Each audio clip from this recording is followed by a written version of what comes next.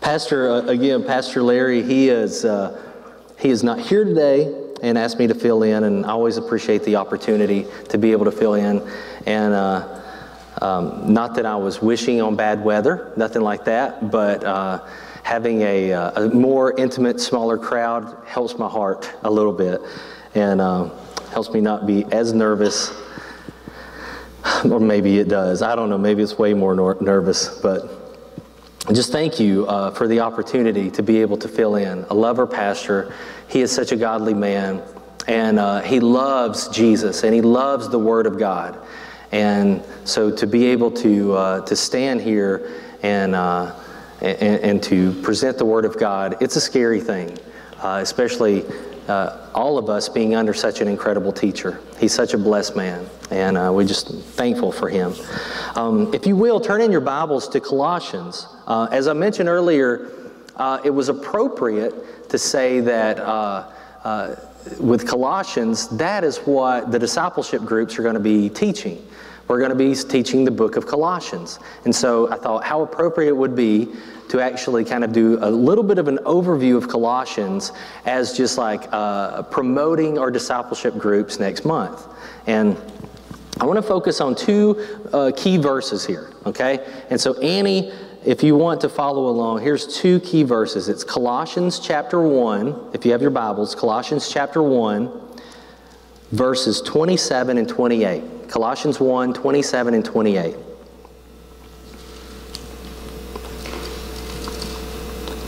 To them God chose to make known how great among the Gentiles are the riches of His glory, of this mystery, which is Christ in you, the hope of glory.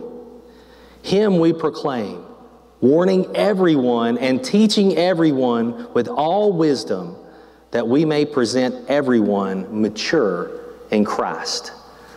That maturity in Christ was Paul's main focus, really, in writing to the church at Colossae, to the people of Colossians. And he wanted to make known the supremacy of Christ, the all greatness, the all powerful and creator of Jesus Christ being God Himself, and also presenting people in their maturity. And before we start, let's just have another quick word of prayer. Ask God to bless this. Lord Jesus, bless this time that we have together. May you receive the glory for it. Lord, be my words, be the word, and may people hear your word. In Jesus' name, amen.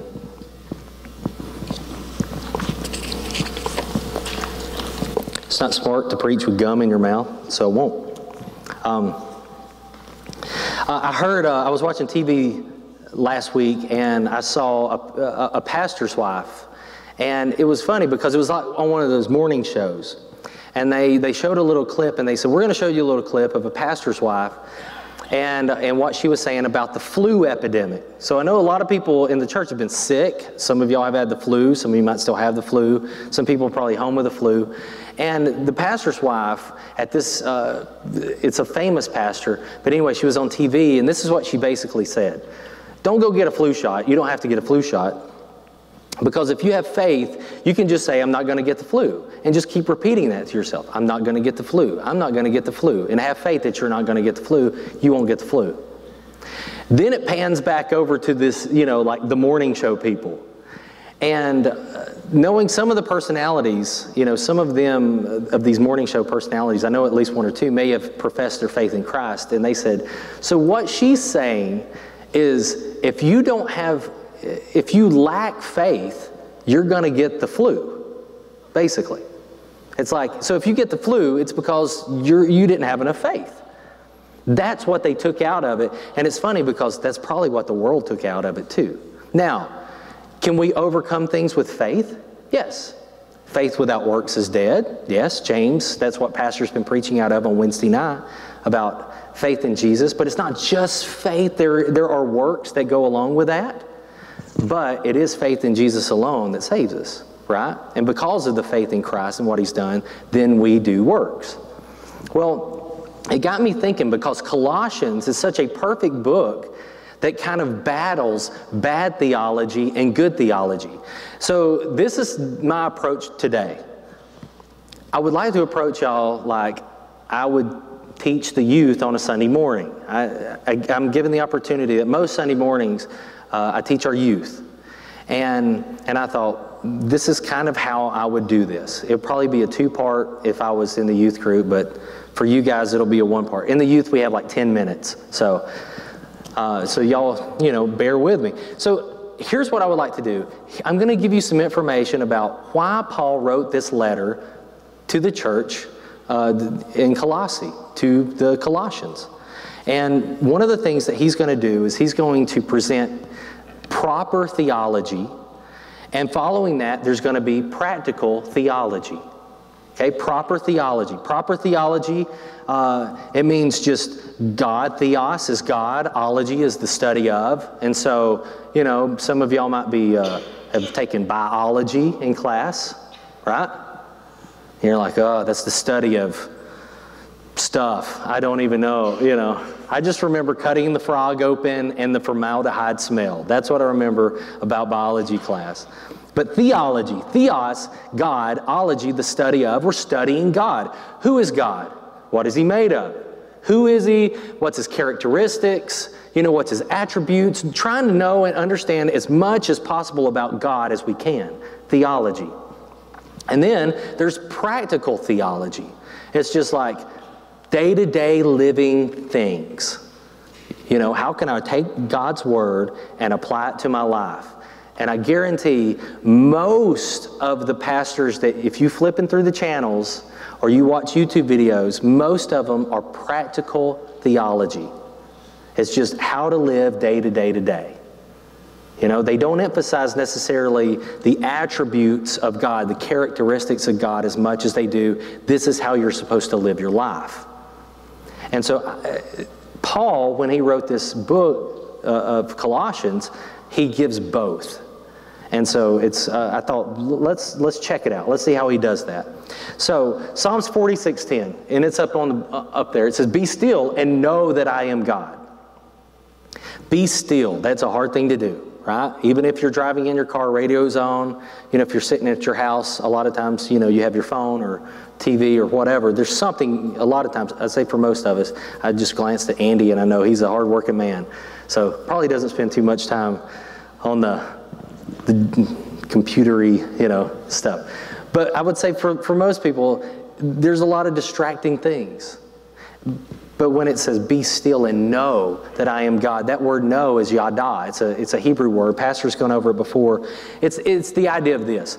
When Adam knew Eve, she conceived. She got pregnant, right? He knew her. He knew the most intimate things about her. He knew her, her personality and her character and what the things that she liked or didn't, or, it's like he just knew everything about Eve, but also it just says that he knew Eve and she conceived. Well, the idea of like being still and know that I am God, the idea is like be still and figure out who God is.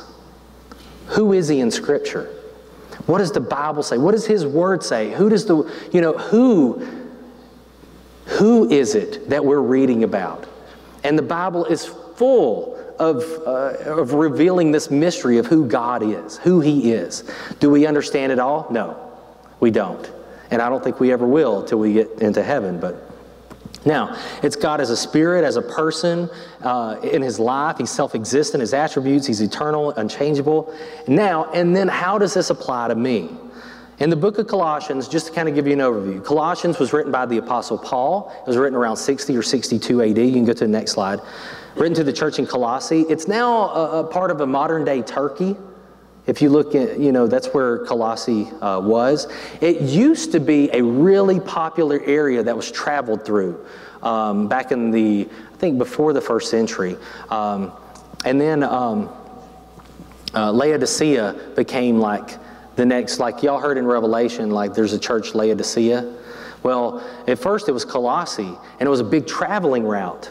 And a lot of travelers would go through, and it was very popular. And then the Roman Empire kind of took over and made it one of its provinces.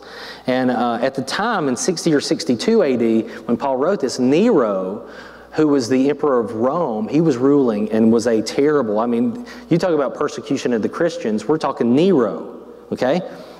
And one of the reasons why Paul wrote this letter in the first place was to refute bad theology. One of the ideas, by the time he wrote the book of Colossians, Colossae was not near as popular as Laodicea. Actually, it was one of a small town, like Swartz Creek, everybody knows where Flint is, right? Flint, Michigan. You heard of Flint? Yeah, we're on the top 3 of the most dangerous places to live. Come on, guys, bring a suitcase, and But, and then you tell people, like, where do you live? And you go, Swartz Creek, and they're like, where's that? And you go, Flint, and they're like, I know where Flint's at, Or better yet, Detroit. Do you know where Detroit's at? Well, Colossae used to be one of those big name cities, and then all of a sudden it's just kind of like, Swartz Creek. It's there, but it's not as popular. And so Paul out of all the letters that he writes, he takes time, and God presses his heart to write this letter to this city that's just, at the time, it's not that popular. And why would he do that? And the main reason why Paul would do that is because the information that this church was getting that was full of Jews and Gentiles, they had bad theology. And Paul wanted to refute that. And one of the main theological problems, or one of the main beliefs that they had at the time, was called Gnosticism. And I got it up there on the board, Gnosticism. And the whole idea is matter, or whatever is, made up of matter, whether your body or your skin or the earth, the universe, is evil.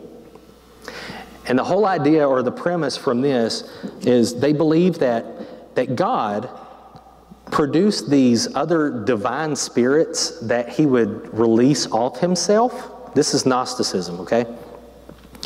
And then those spirits that he would, divine beings that he would release off himself would also release spirits off themselves, and then spirits off those things, and on and on and on, until finally there was one, spiritual being that had no recollection and did not comprehend who God was at all, even though it originated from God. This is Gnosticism. And that one spirit created the universe. And since it didn't comprehend God or understand God or know who God was, it was evil. And all the things, the matter that thing produced was evil, except the spirit. So the matter itself is evil, the spirit is good. So your body, this is what they believe, the body, the physical body is evil, but your soul is good. And the way that they would, the way that they would kind of like react to that is they would either do two things. They would abuse the body as much as possible, like whipping themselves, or maybe even severing a digit or whatever. It was like they would abuse their bodies. Or they would just say, since the body is separated from the spirit, we'll just let it give in whatever the body wants, the body can have. And it's totally separated. It won't be sinful. So if the body desired anything, fill in the blank, they would let the body have that, because it's separated anyway from the spirit. The spirit's good, the body's evil. Let the body do evil. That was kind of their mindset. And so here comes Paul, and he wants to say, no, we're going to refute some things. And so y'all can look in Colossians 1:5. And so here's how Paul, he's starting off Colossians, and he's like, Paul, he says 1:5, because of the hope laid up for you in heaven, is this you've heard, of this you have heard before in the word, the truth and the gospel. And verse 6, and it's come to you indeed, and the whole world is bearing fruit, it's growing. And verse 7, just as you have learned from Epaphras, our beloved fellow servant, he is a faithful minister in Christ on your behalf, and he's made known to us the love of your spirit. And then it goes on to say that, verse 11, may you be strengthened with all power, giving glorious might for all endurance and patience with joy, giving thanks, verse 12, to the Father who has qualified you to share in the inheritance of the saints. And so in Colossians 1, he's mentioning Jesus Christ. And then he's mentioning the Holy Spirit. May you be filled with the knowledge of his will. and in His Spirit. And then he mentions the Father in verse 12, giving thanks to the Father. So he's already mentioning Jesus as the Son and the Spirit of God and God as Father. And so what he's done, even in just those first few verses, is he's saying, this is the triune God that we worship. This is Jesus the Son, the Holy Spirit, and God the Father, and they are one. And so as he's writing to this, he's saying, no, I don't know what your beliefs are that you've brought in here, but we're going to just kill that right now. Verse 14. If y'all look at verse 14, in whom we've had redemption. He is the Redeemer of our souls. He's the forgiver of our sins. In verse 16, he says, for by Him all things were created in heaven and on earth, visible and invisible, thrones or dominions or rulers or authorities. All things were created through Him and for Him. So He's the Creator. He's omniscient. He's all-powerful. Verse 17, He's eternal, and He's everywhere all the time at any time. He's omnipresent. And verse 19, and in Colossians 2 through 14, God is incarnate.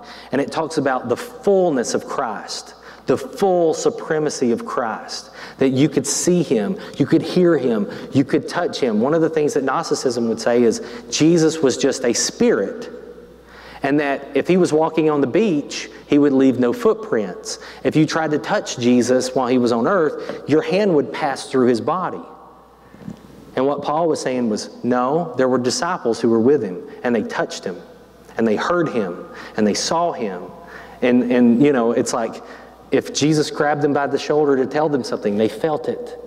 You know, and when He touched His hand and when He touched His side, it was real. And so Paul was refuting that, saying Jesus had a body. And He, yet at the same time, it was the fullness of God on earth. That is theology proper. That is learning about who God is and His attributes and what He is and what He's about. That is the idea of studying God for whom He is. Who is Jesus? He is God. So theology proper. Now, if we turn over to Colossians 3, we get into the practical theology.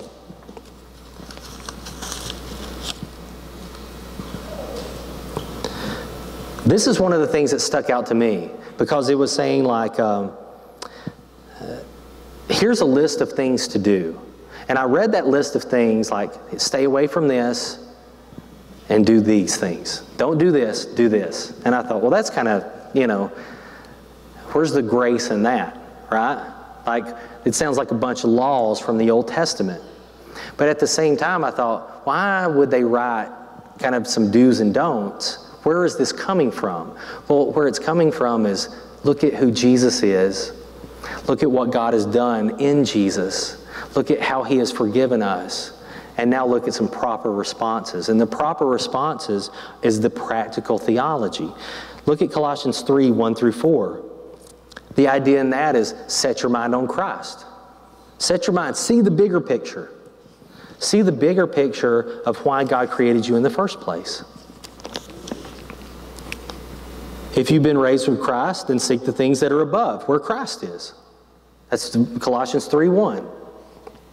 If you've been raised with Him, you were raised with Him, you were buried with Him when He died. If you're in Christ, you are these things. But the cool part is, if you were raised with Him, that means that you have an eternal life. Like the body is a shell, right? It's not separated from the spirit. Necessarily not right now. You know, so we can't just let the body do whatever the body wants.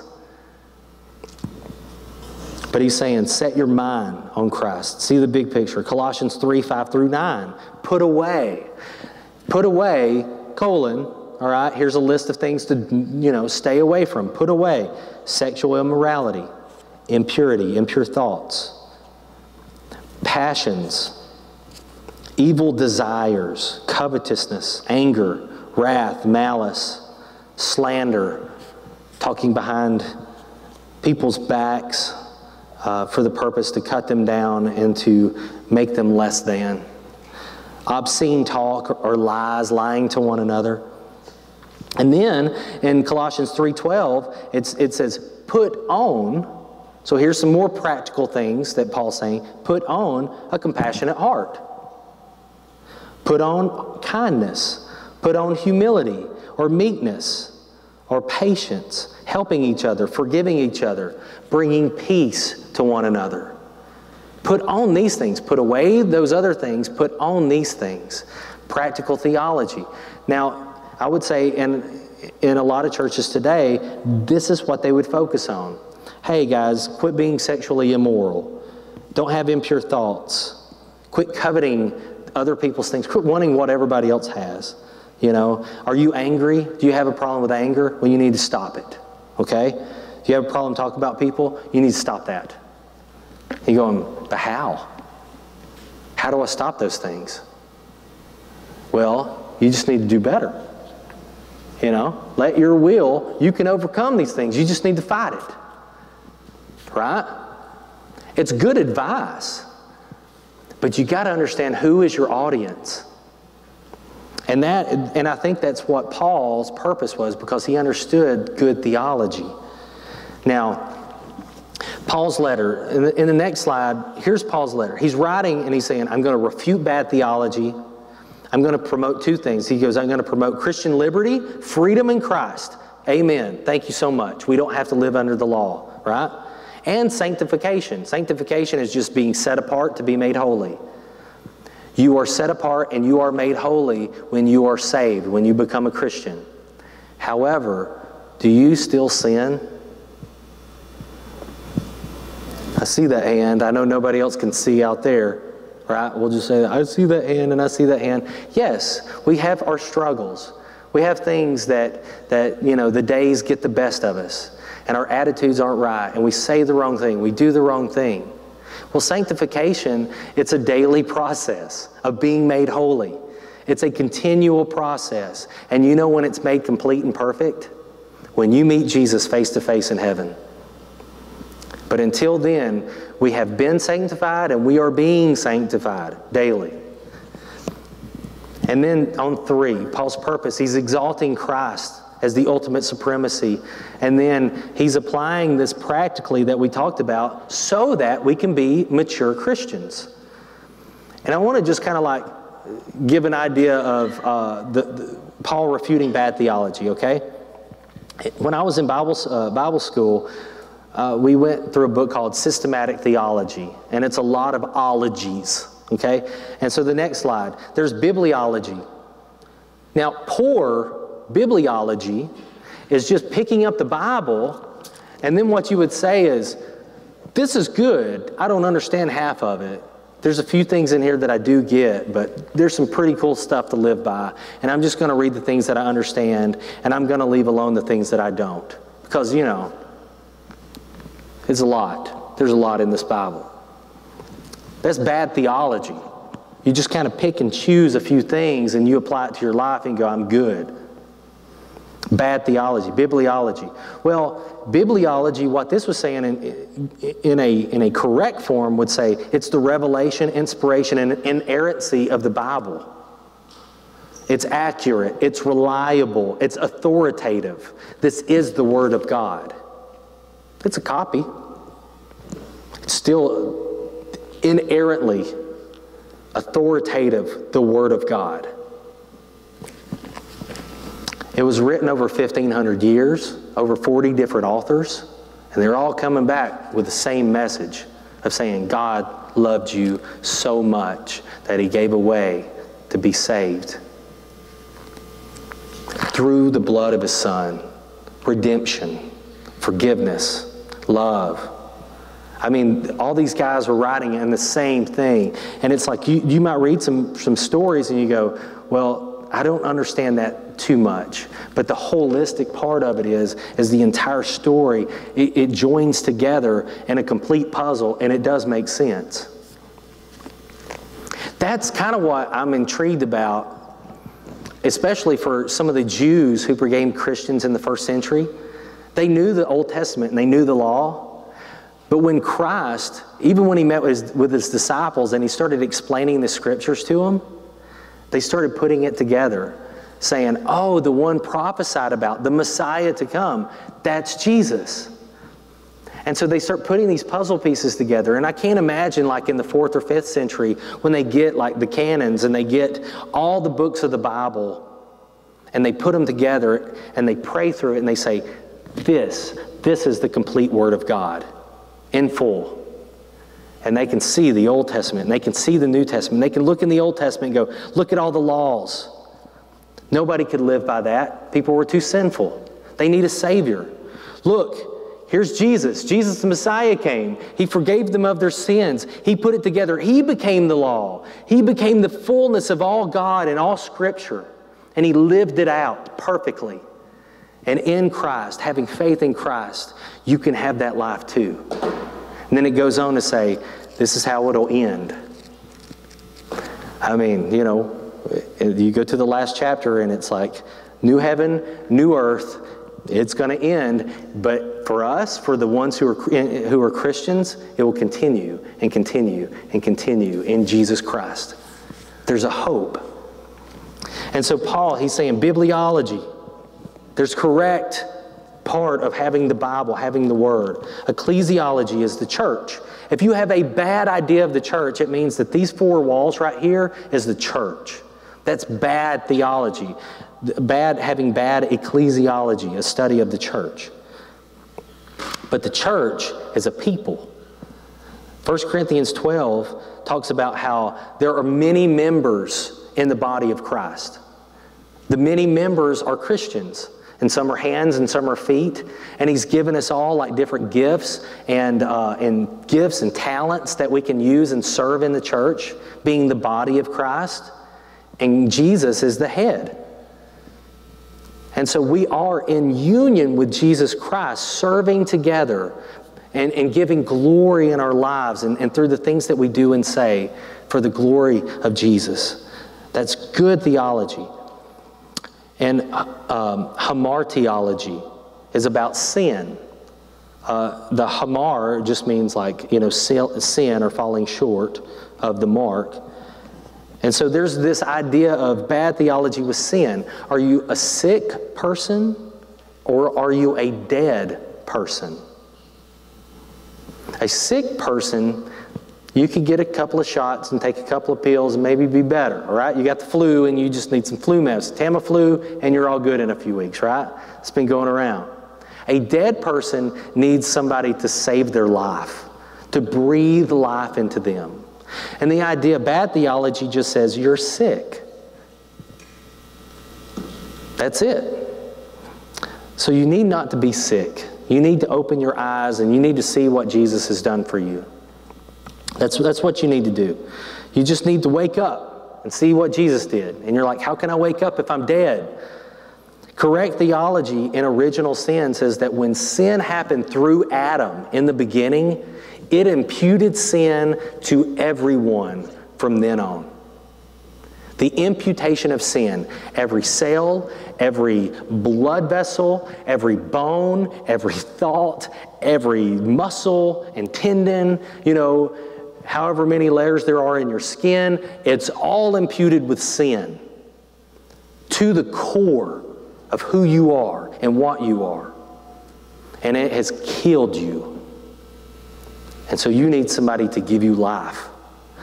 And that's why Ephesians 2:1 says, you once were dead in your sin. But then you go into Ephesians 2:5, it says, but now you are alive in Christ. Christ is the one who has breathed into us and taken away the imputation of sin and clothed us with His righteousness, so that when God the Father sees us, He sees the blood of Jesus. He sees the righteousness. That's correct theology when it comes to sin.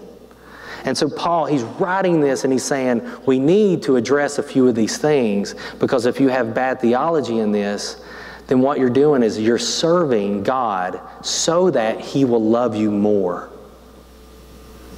You ever done things and go, man, if I just do these 3 things, I think God is going to give me more love. I think He might give me more grace. I think He might love me more. Maybe God might be kinder to me if I just do these few things. I've thought that before. I thought if I just do these things and I don't do these things, then God will love me.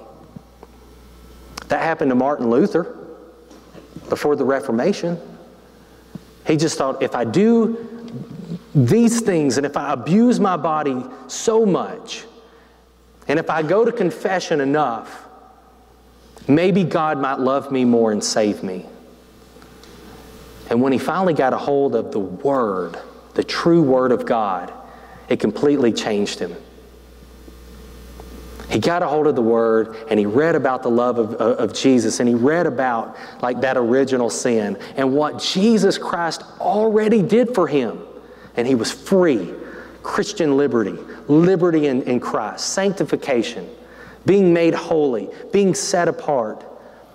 And so he wrote a few things to the church, and that's whenever he nailed it to the door and the Reformation started. Saying, in Jesus you can live.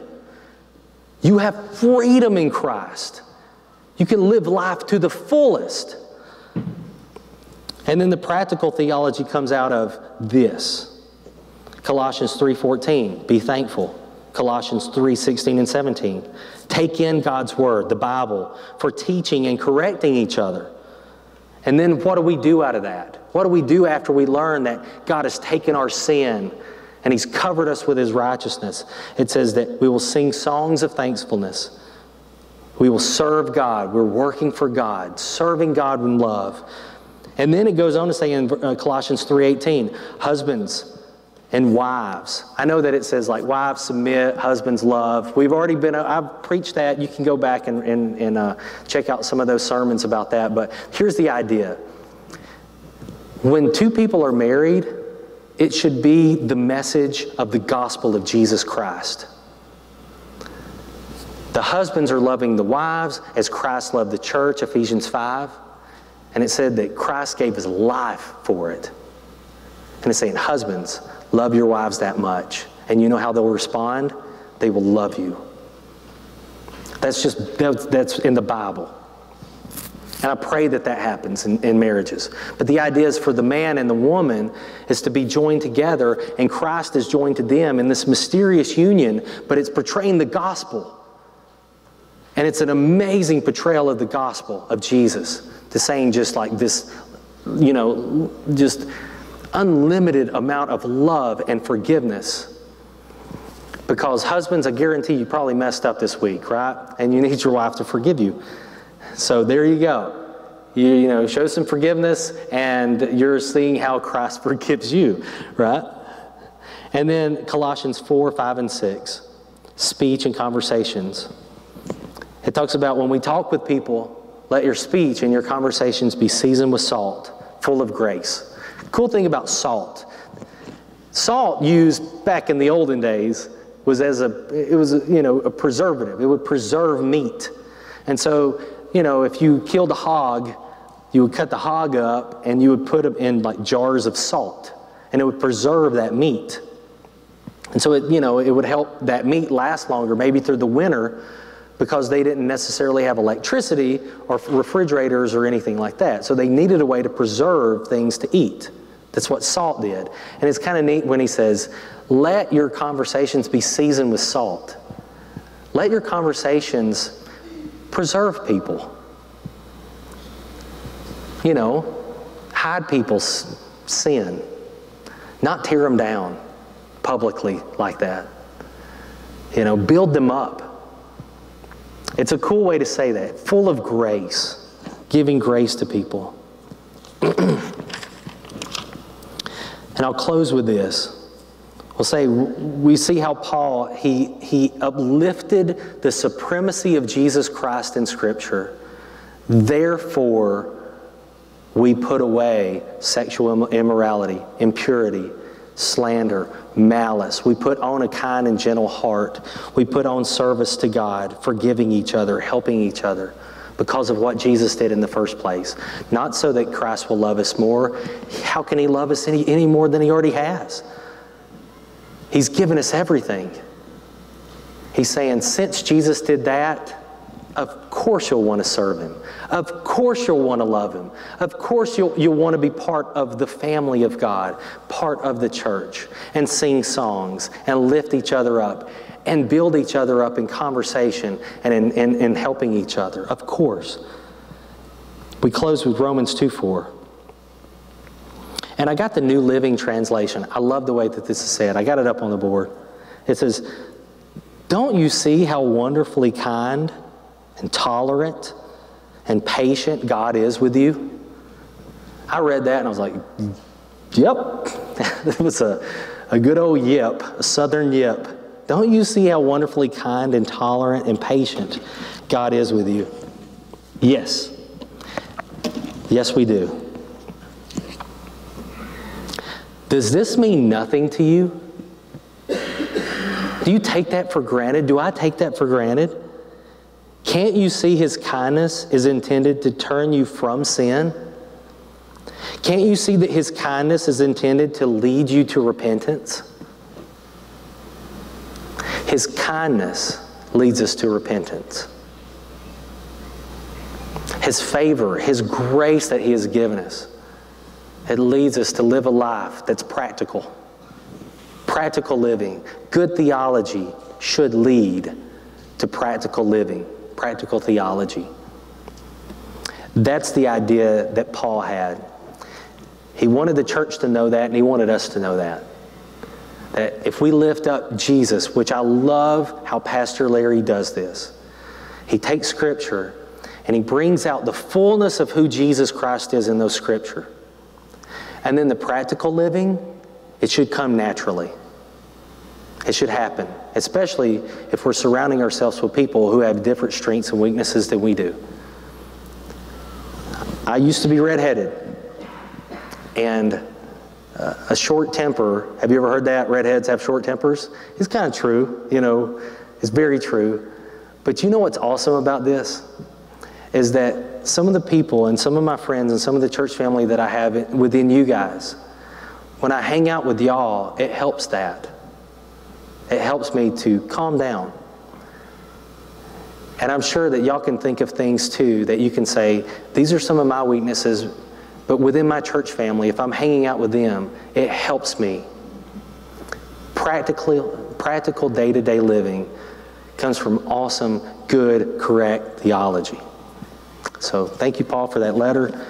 And thank you, Lord, for this message. And I pray that it changes our lives. Help us to read Scripture, to see who God is and who Jesus is in those Scripture, and then to see how we can apply it to our life.